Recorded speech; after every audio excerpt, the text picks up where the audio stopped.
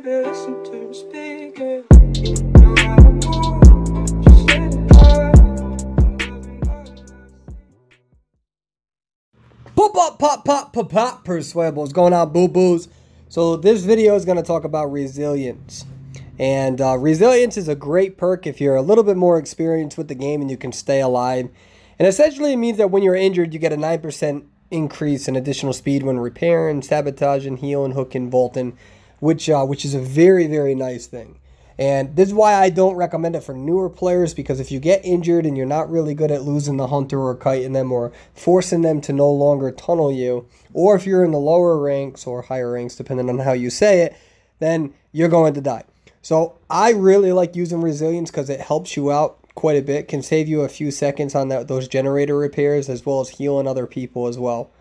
Now it works very well with spine chill. When the hunter looks in your direction within a 45-degree angle, when you have spine chill maxed out, it also increases your repair speed, your volt speed, your sabotaging, your healing, right? So combining these two can increase your volt speed by 15%. That's when the hunter is actually actively engaging you. So it can help you survive a little bit longer. It can help you repair a little bit faster, heal other people a little bit faster. And the question is it really worth it on mobile? And we're going to get into that a little bit. I think the third one that you should always use is dead hard. This is almost a must in my opinion, because the point of this build is that once you're injured, you want to stay injured until pretty much the last moment necessary, which we'll talk about some strategies on how we can do that. But dead hard is nice because when you're injured, you can essentially have a momentary burst of speed. You have to activate it, of course. And of course, some people don't like dead hard. We came out with that exhaustion tier list. And I use Decisive Strike as my third one. Now, this is more of a flex option. You can kind of use any. I think the first three perks are more important than the last fourth one. I think Decisive Strike is important because right now in the mobile market, there are a real lot of killers who are camping, especially if you're a really good kiter and you use this to your best ability with the resilience and spine chill. A lot of killers will feel compelled to camp you when there's only 2 gens left, and that's because they feel like they're going to lose the match if they don't. Okay, so I use Decisive Strike, like I said, just because we do see a lot of people who are camping, but there are a few other options that you can choose. You can choose Adrenaline. Now, I made a YouTube video as to why you should not use this perk. If you're in solo queue right now, do not use this perk in mobile. I have a video of me kiting for 11 minutes and we still lost the match. So, Adrenaline's not good right now in solo queue. It's excellent in Survivor with friends. Absolutely excellent, but I just don't use it. I like to play solo queue a lot, especially when I'm on live feed and I'm trying to make things interesting. I play with a lot of good players. You can do Unbreakable, I guess. Unbreakable, I think, will get better over time, but this will allow you to heal yourself faster.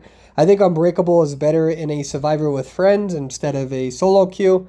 That's just my opinion. I feel like a lot of survivors are reluctant to really go over there and rescue you. So another option that you can use is Kindred. I think Kindred will help out where your random solo queuers can see who's going in for the rescue. So I think solo queue would be better with Kindred in that spot. Now, on PC, excuse me, a popular build would be Iron Will from Jake, which reduces your grunts by 100% when you're injured.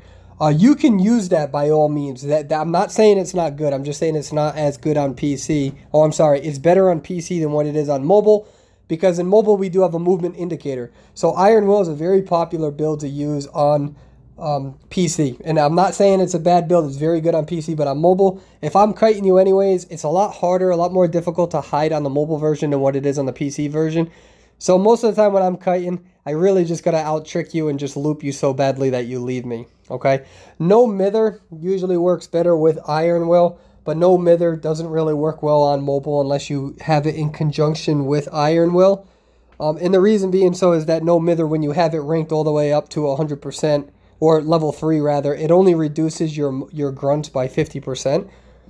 And although you can keep getting up, etc., that means you have a permanent movement indicator in the mobile version, right? Because when you grunt, you have a movement indicator. So I don't even touch No Mither usually on mobile, to be honest with you. I don't really think it's worth it because you have a constant movement indicator.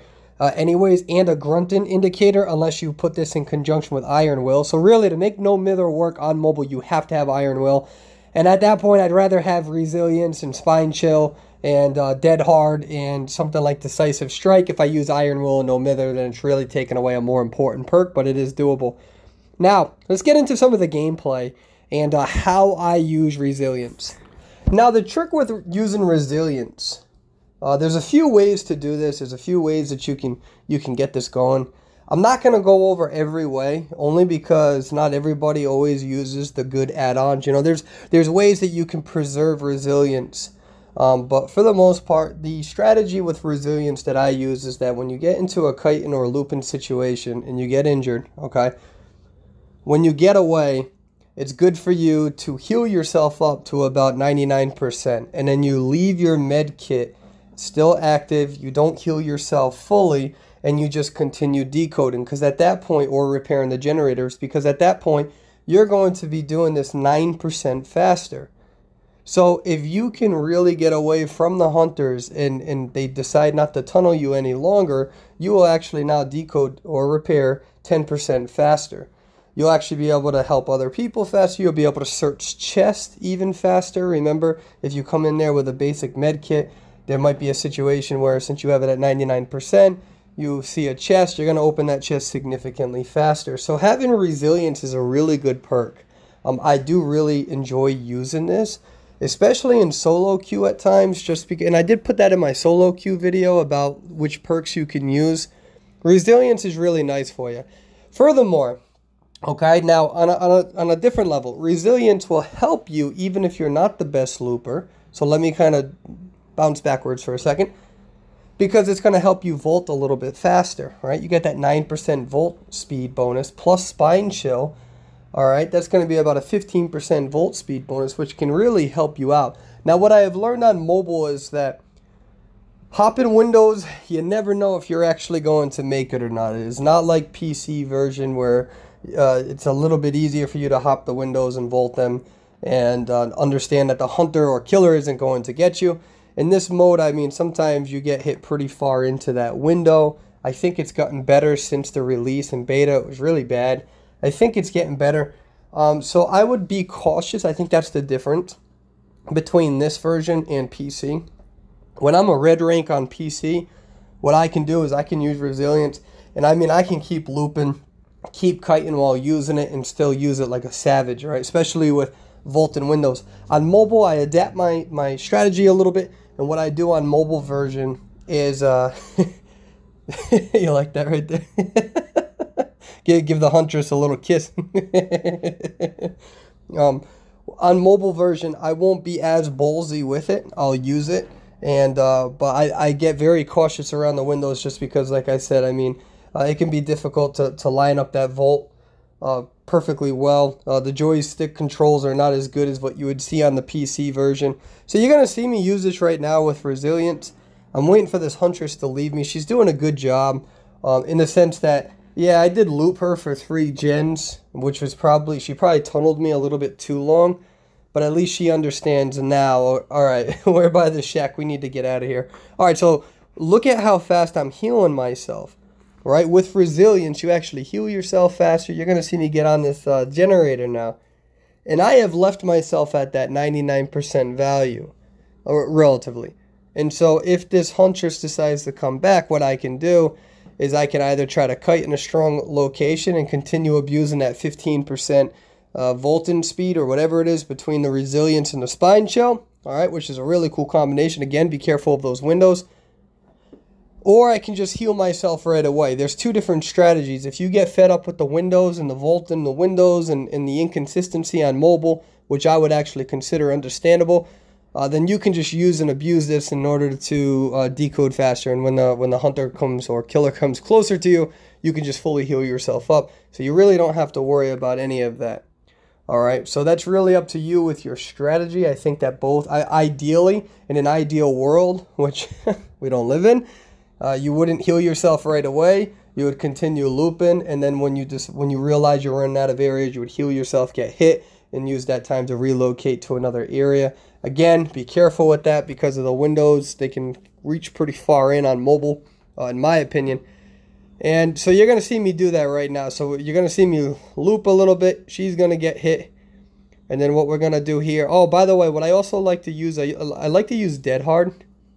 I like to use dead hard with this build usually. I don't have dead hard on this because I was practicing with adrenaline for a different video. Okay. So dead hard is nice as well. Because if you have resilience and dead hard and spine chill, you're pretty much helping yourself when you're injured, and that's what you're doing. You're maximizing that ability. So dead hard is a nice perk with resilience, in my opinion. And you saw me right there, just kind of heal myself up right at the last second. I healed myself up right at the last second because I was playing aggressive towards that generator. I also wanted to kind of show in a basic example of how you would use this resilience to your ability. I see a lot of people with resilience and then they heal themselves up right away.